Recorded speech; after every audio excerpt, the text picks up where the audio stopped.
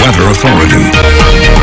We warn you first. Cold, breezy, and cloudy conditions are dominating the basin this morning. A live look at Odessa. We see the Odessa Marriott in the distance and the light above it because of the clouds. Low clouds at that. No precipitation is falling in Midland and Odessa right now, but I'm tracking some snow, mostly south and west of us, as we could be seeing accumulating snow in those areas, but not here in Odessa and Midland. Cold conditions today, but warmer and drier as we head closer to the weekend. But taking a look at this week's weather photo winner, it's Ernest Rodriguez of, not the cloudy skies, but the clear skies on Friday morning in Odessa. This is a contrail cloud that is colored in pink and also in some bright red colors. That's because of the morning sunrise. Kind of a beautiful scene. This contrail cloud is formed from the exhaust from airplanes, from the engine of those airplanes. So pretty cool stuff. Very high altitude clouds,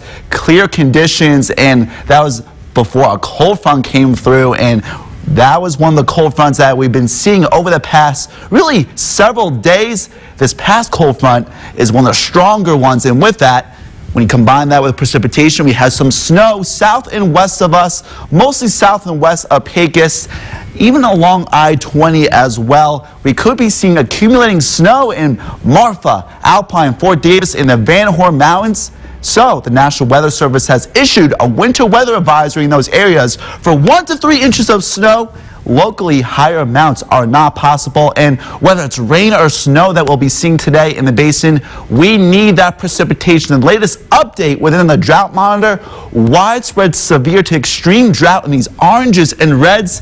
Extreme drought extending from Fort Stockton all the way up to Lamesa, including Odessa and Midland, and also in the southern and western basin. So we really need the precipitation, and unfortunately, very light precipitation, so it's not going to do much of a dent in the drought monitor. But these temperatures are going to be the big story because it's much colder than 24 hours ago, warming up only in the 30s, so it's about 25 to 30 degrees colder than 24 hours ago, and these temperatures are as much as 25 to 30 degrees below normal. So yeah, it's really feeling like winter here in the basin today. Widespread 20s this morning. They're really not going to be warming up too much for the rest of the day. By later in the morning, still in the upper 20s and lower 30s, low to mid 30s by the afternoon commute, and by the evening hours, dropping back into the 20s, and by overnight we could be seeing temperatures as much as 25 degrees or more below normal in the upper teens, with drier conditions and cold conditions,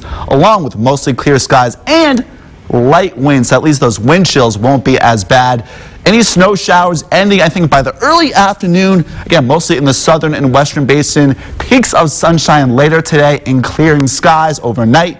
By tomorrow morning, mostly sunny skies for the rest of the afternoon. High temperatures warming up into the mid to upper 40s and lower 50s with fairly light winds, and again, very dry conditions. And as we head into the weekend, that's going to be the big story, but a little bit more in the way of clouds and the increase throughout the weekend. And by early next week, we have our next best chance of precipitation.